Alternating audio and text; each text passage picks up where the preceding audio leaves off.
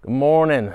Here at work, and we are iced in Arkansas. Another day closed at work. I came on in to see how bad the roads were, see if we could be open today and such.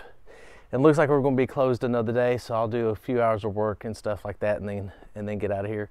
But while I'm here and while I've got the place to myself, I figured I would discuss this little guy right here, the DJI Whoop. Previous video, my build walkthrough, it was weighing at 45 grams. 2 days after that video, after I posted that video, I had some motors come in. I talked to a fellow pilot, and he recommended 9,000 kV. That's his favorite. And so I ordered a set of 9,000 kV and a set of 10,000 kV. And the 10,000 kV came in first. So I have thrown 10,000 kV motors on here that I got from Cyclone FPV. Dropped the weight.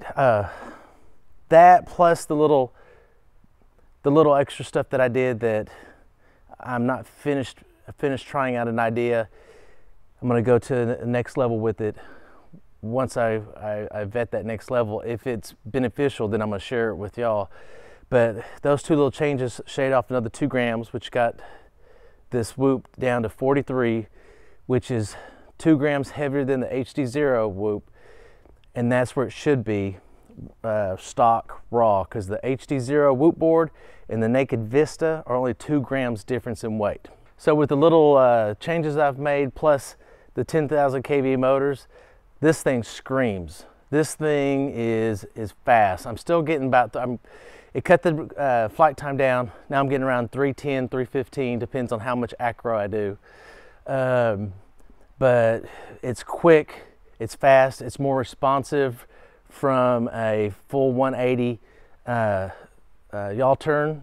It picks its speed right back up. Flips and rolls and stuff are much easier at this point. And with this little guy, there's nowhere in this entire building I can't get to. I've been testing the range on it, and I'm hitting every aisle. I'm flying the entire length of the building, and you know, I don't know if you can see too well, but that's over 100 yards to that back wall, and the entire thing is still racking.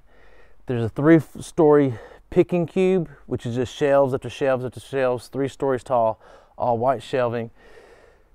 Brake pads, rotors, chemicals, all that stuff, and the DJI Whoop is punching through all that, and it gives me full range of this entire building, which is a lot of fun.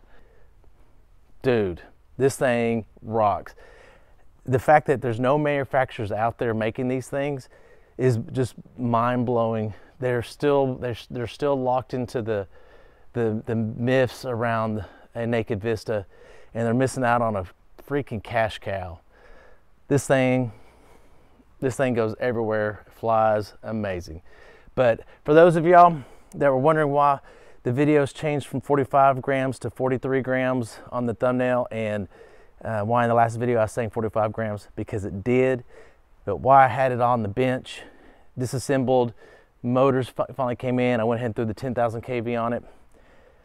Another little modification that I'm going to chase down the rabbit hole a little bit more before I share that.